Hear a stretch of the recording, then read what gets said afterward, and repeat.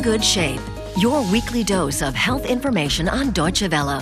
Find out more about what's new in medical treatment, alternative medicine, as well as nutrition, wellness, and beauty.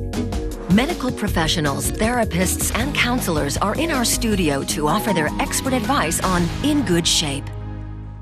And my guest in the studio today is a specialist in naturopathic treatments and conventional medicine, Dr. Rainer Stange. Thank you very much for joining us. Dr. Stange, going to the sauna is said to have really pronounced health effects. Which of these effects are actually scientifically proven? Well, most research has been done on the cardiovascular system, hypertension, and in recent times on cardiac insufficiency, and then, of course, on the immune system, prevention of colds and this type of thing. Okay, so you mentioned the cardiovascular system. How does that work? How does the sauna train the cardiovascular system? Well, when you heat up the shell, what the sauna does, your vessels will open as much as they can. When you cool down, they close again. And like it was shown in the movie, if you do this 3 or 4 times, you know, this is a training, like a muscle training. So your vessels will be able to open especially. And this is very good in hypertension. Of course, like if you smoke, this will not happen, this effect. Okay, because that's a counter effect with Yes. smoking.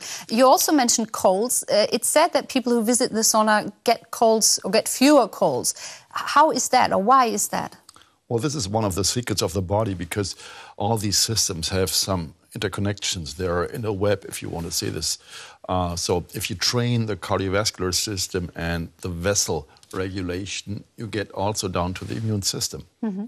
Is that the same effect, visiting a sauna, is that the same effect than a fever? Is it like an artificial fever? No, I wouldn't say that because the core, as we say, of the body is heated very slightly, and those who do the sauna very frequently, even on the long run, have lower core temperatures. So it's sort of an economization of energy, temperature, if you want to say. So we don't think the core is very important, but the shell, the outside, the skin, and the underlying layers are very important. Mm-hmm. Okay, well, we'll speak a bit more about what the sauna can do for you, but I would like to know which kind of sauna. There's so many. There's steam rooms like the hammam. There's steam rooms in the Asian regions. There's the hot sauna, which we've seen in the report, the really hot Finnish kind of sauna. Which kind should you be using? Well, this is very interesting because almost any culture in the world, in their medicines, they have developed some kind of these things, as you mentioned, by different means that they could find and that they could use for the public. So this is a very different cultural aspect. We know most about the Finnish sauna and the Japanese steam bath, which is very popular there.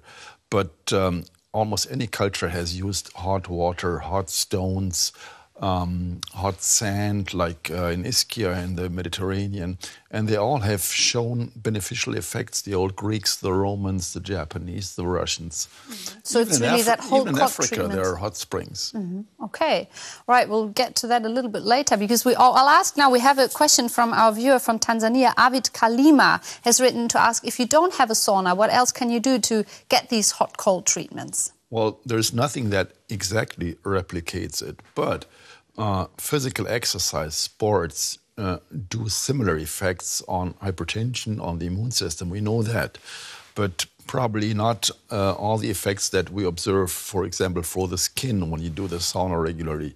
This probably can't be achieved by sports. Something else. What about hot and cold showers, alternating like that? Well, this is like the Kneipp therapy in Germany. Of course, this is sort of an approach, but here you have a lot smaller differences in temperature. Mm-hmm. Mm-hmm. Okay.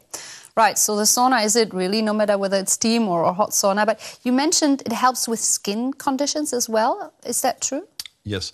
Well, like in chronic inflammatory conditions of the skin, like in psoriasis, this might be very beneficial. Also in atopic eczema. Of course, these people who are heavily affected might have problems with using a public sauna, which are not justified at all. But still worthwhile. It is that way. And last but not least, who shouldn't go?